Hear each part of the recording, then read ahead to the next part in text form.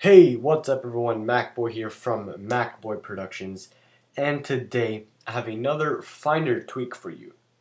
And this one has to do with giving you extra toolbar items in your Finder. So let me just go ahead and get started.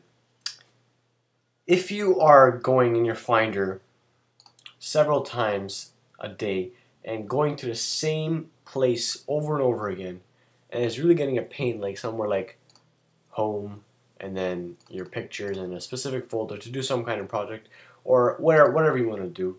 Any type of folder, file, application that you're using over and over again in your Finder. I just found a different way to put it instead of in your sidebar, but in your toolbar at the top. And I just thought I'd show you guys that. So I'm just going to go in my applications folder and say I've been going to the game GTA San Andreas very often over and over again in the same day, and I want to just keep that up there just so I can get it easily. I can reach it easily without having to search.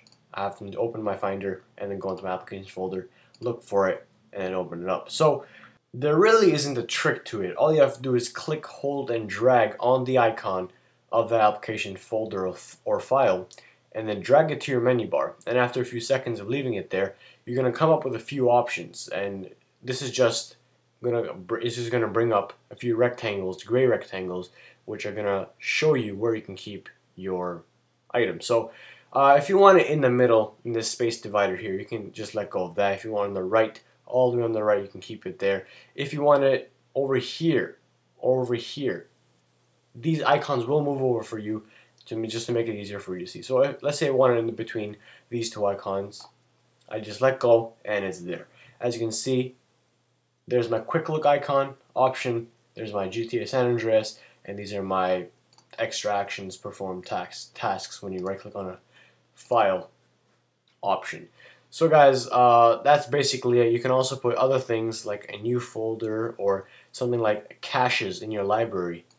Caches, and you always go here and you want to empty this out over and over again. Instead of going to library and then cache, you just click, hold, and drag that and then keep it right there. Convenient for you.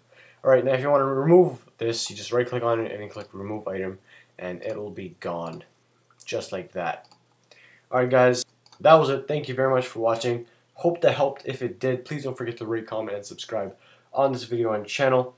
And guys, over there to the right of this video, you will find my Twitter, where you can follow me for all the backstage news and information from MacBoy. You will find my blog, which I guarantee you will love. Got some great posts going on there. Check that out, bookmark it. And you will find my business email, where you can contact me for any questions, concerns, comments, or suggestions. Once again, guys, thank you much for watching. Don't forget to rate, comment, and subscribe.